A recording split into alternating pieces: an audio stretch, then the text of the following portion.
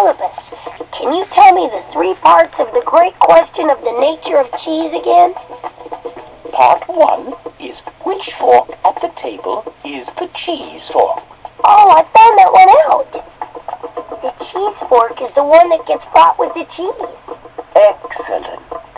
It is elegant in its simplicity. Well then, let us move on. Part 2 is what type of cheese is the moon made of? Oh, sure, I remember now. I saw it through the telescope. It's free. Amazing! A telescope. Why didn't I think of that?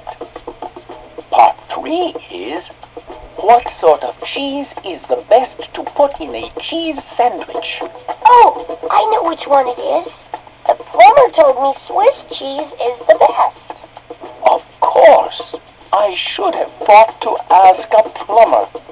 Well, this is fabulous. You've helped me to answer all the parts of the great question of the nature of cheese. You are a wise young man, Sam. Thank you. And now, for my favorite part. We get to eat some cheese? No, we get to blow the horn of celebration. I do it every time I get the answer to one of my questions. Since you helped me so much, perhaps you would like to do the honors. Oh, boy! Would I?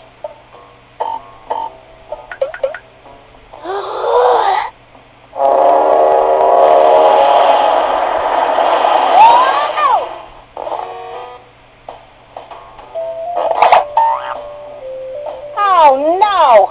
Not again! Wow! Say, kid, great plan. You really helped me out of a jam here. Thanks. You're welcome. I'd stick around and swap stories with you, but I've got to get to that peace conference pronto. See you around, Sam. Bye! Well, I guess we're going to start the whole over again. Let's take a break first. Good idea. Come on, everybody. Break time!